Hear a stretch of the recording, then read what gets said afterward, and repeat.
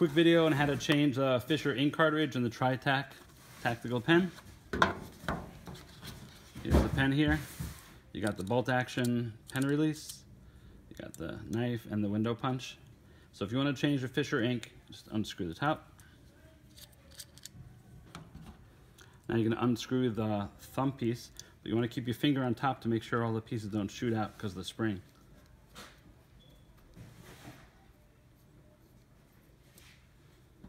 Okay. Now you're going to take it out. That's going to be the cap. That's going to go on top of the Fisher cartridge. You're going to have the cartridge itself and the spring.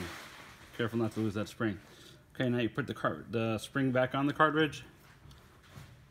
Put it back inside the pen.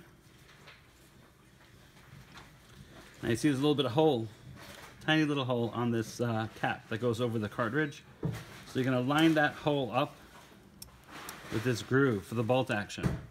Just push it down with your finger, or you can get something else to stick in there, like a paper clip or something. Pop that down, and then you're going to screw the bolt action piece right back in. Gonna make sure it's lined up, just so.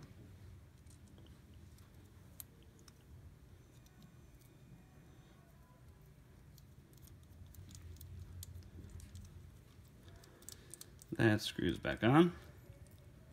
Now the bolt action should be working. You don't even need the cap.